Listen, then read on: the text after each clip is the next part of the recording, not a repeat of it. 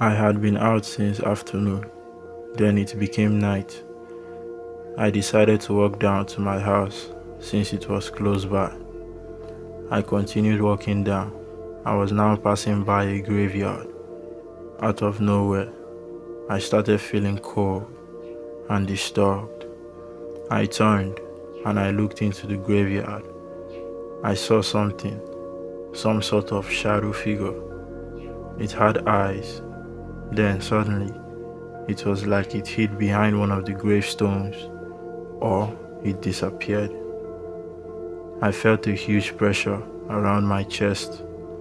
I exhaled heavily.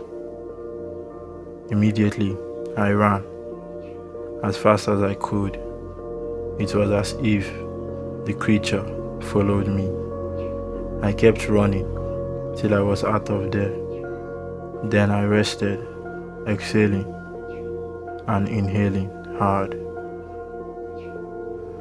This was one of the experiences I could not forget.